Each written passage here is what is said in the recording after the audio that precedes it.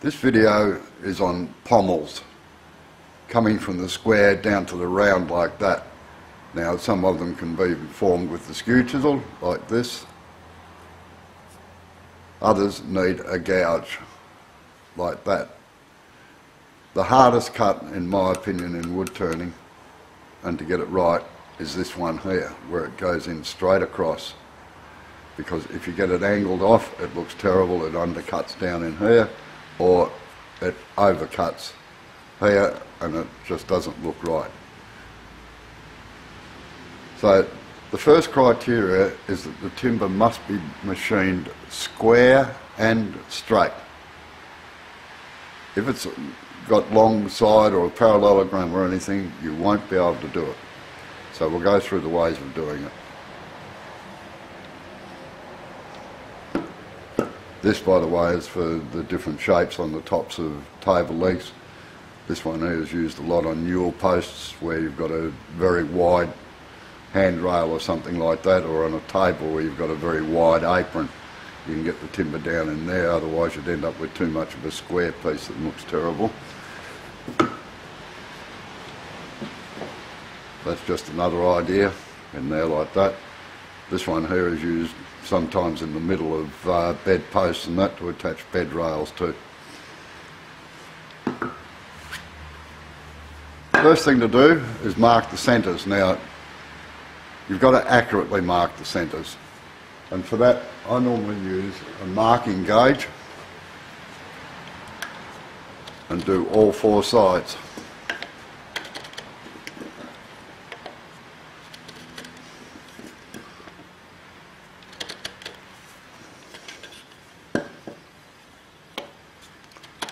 And I thank Alan Batty, the late Alan Batty, for this idea of staining the timber black. Makes it much easier to see in demonstrations where the cuts are going. Now the next thing I do is just centre pop or punch. A little dimple in the middle there. The advantage of the marking gauge marking all that way is that it leaves a little dimple for the point of the marking gauge to actually, the punch to go into. I knew I'd get it eventually. Now the next thing you do is you just sit it between centres. Don't put any pressure on or tighten it.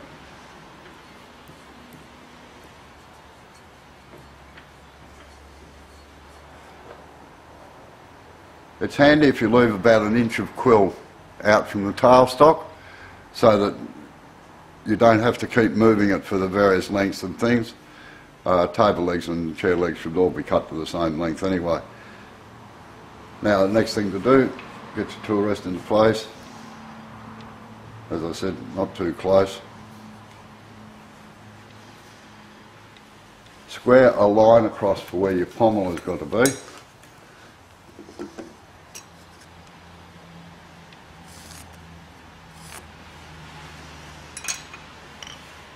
And then we've got to centre it in the lathe. The way that we centre it is by pinching the skew chisel. You always use the long point to mark out with. Pinch the skew chisel between your thumb and your forefinger. Now the forefinger locks into the tool rest down here so that you can't move the chisel in or out unless you want to. And you've got to bring each four corner, just line up a corner like so. Rotate the timber, and the object is to hit every corner.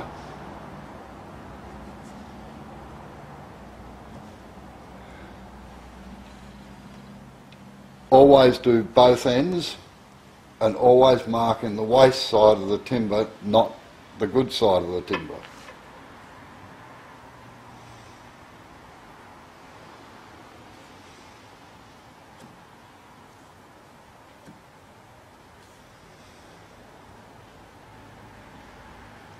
Gee, that one came in perfect.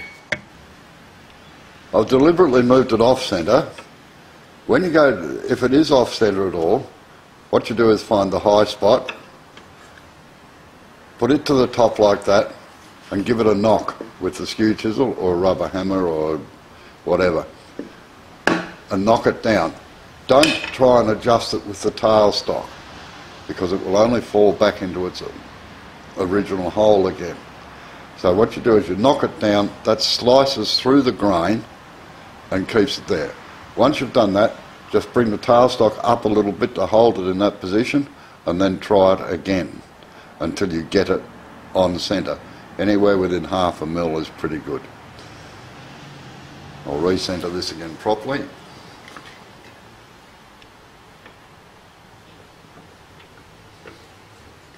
Once you've got it centred, tighten the tailstock up. Now, just as an aside, I don't bother putting the tailstock lock in like that until I've actually run the lathe for a minute or so, and then I'll tighten the tailstock, because what happens is the drive spur will dig a little hole in it, or the tailstock end will dig a little hole in it, and it will come loose, so you've got to tighten it, then tighten it, and then lock it down after it's run for a minute or so. Right, there's two parts to a pommel, where it finishes against the round here and where it starts coming in off the square, either there or there like that. So it pays to put two lines on like that, so that you've got your start here and your finish here, and then it's just a matter of aiming the chisel towards them. But that's easier said than done. Now, there are three ways of doing pommels. I was taught this way, that you use a roughing gouge and come in about halfway along between the two marks there.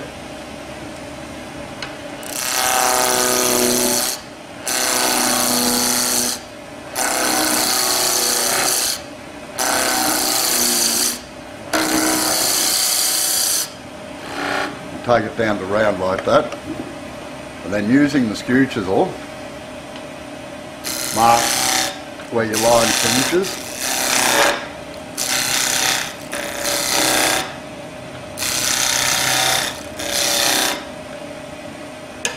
This is where you use the short point coming up to the shoulder down in there.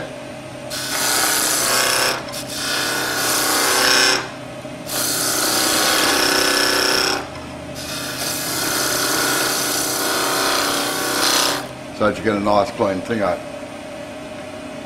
Then I was taught to use the short corner, or the short point, to come in and just aim for the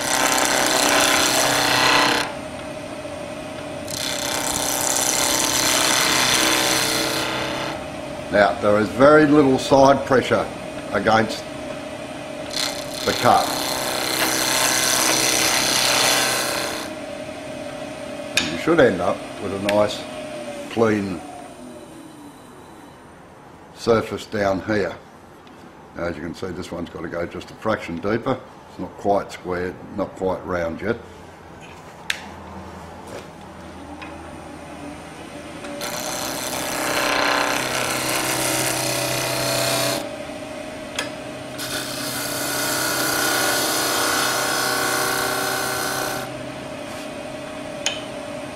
And it pays to end up with a nice clean line here. Nothing looks worse than fuzzy. Still needs a little bit more off, I can feel it.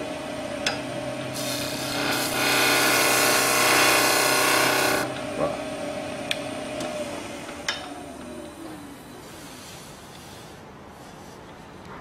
We end up with a nice clean surface down here.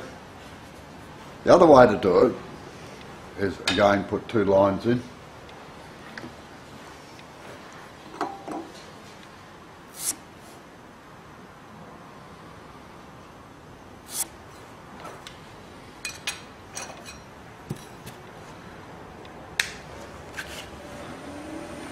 Now, on the finish line, which is down here, make a series of V-cuts.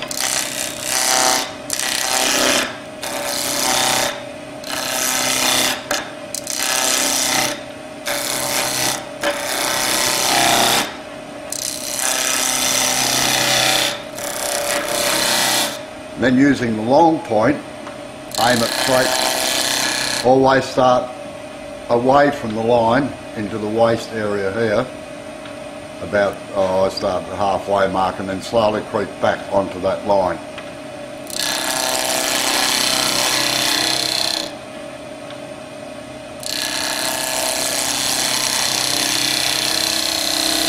Again, it is very little side pressure. In a previous video I showed how to do discs, and that's the pressure that you use. And you should end up with a nice clean cut down here, like this.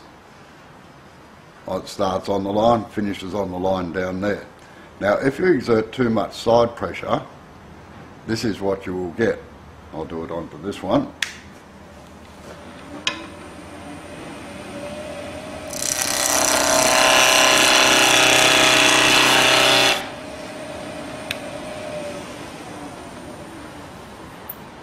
You'll end up with a very rough surface down here, because as the timber rotates, it's naturally falling into roughly fresh air, and the slower that you do it, the worse the effect actually is.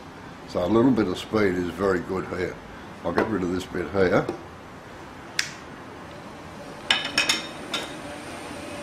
I'll just peel it out.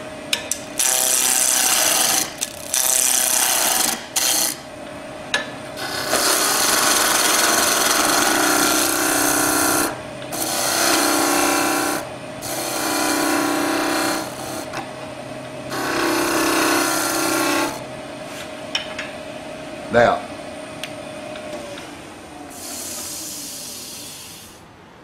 if you are sanding, if you have to sand this, don't do it while it's rotating, otherwise this is the effect.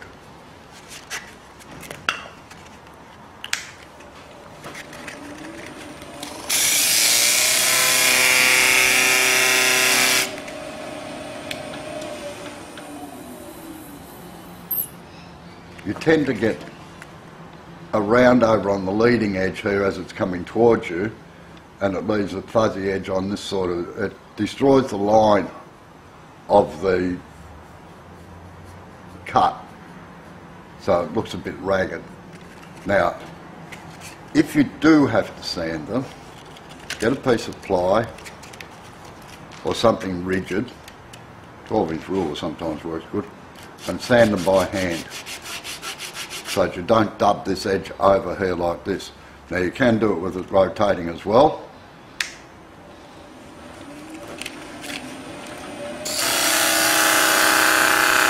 Just hold it in nice and square to the timber and leave it nice and crisp.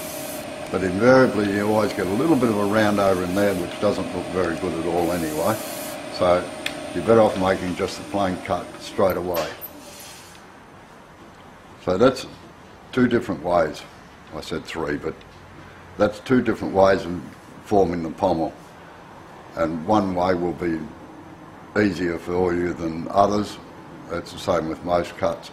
You find an easy way to do it. So that's how, the only time that you don't have a start and a finish line is when you've got a straight cut, like this one here. And as I said, that is the worst cut to make. Now, I'll work on this line here. The chisel, the bevel of the chisel must face at right angles to the timber. Otherwise, you'll get this effect. I'll just get rid of this.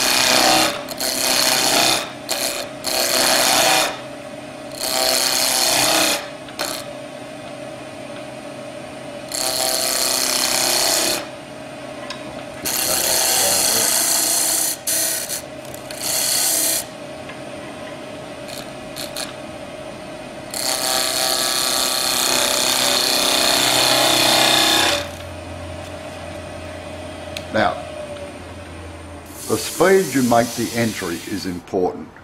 If you go in too quickly, you will get this effect. If you force the chisel in,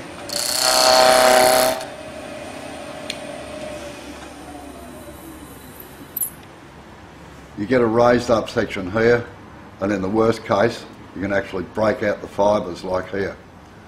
So, with the straight cut, it's got to be dead straight. or it looks terrible. I'll just tidy this one up.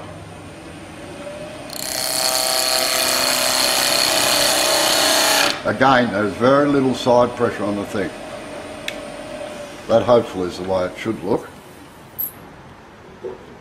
Nice and straight across the thing. Now, if you put too much side pressure on, you get this effect.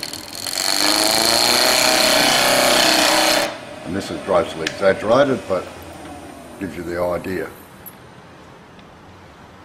It curves around in underneath. It gets an undercut in under there, and it looks so bad. And generally, you'll chip out a corner like that. So a gentle cut in, nice and gradually in a dead straight line with this bevel facing exactly at right angles to the timber. Going back the other way, of course, you get this effect if you don't get it straight.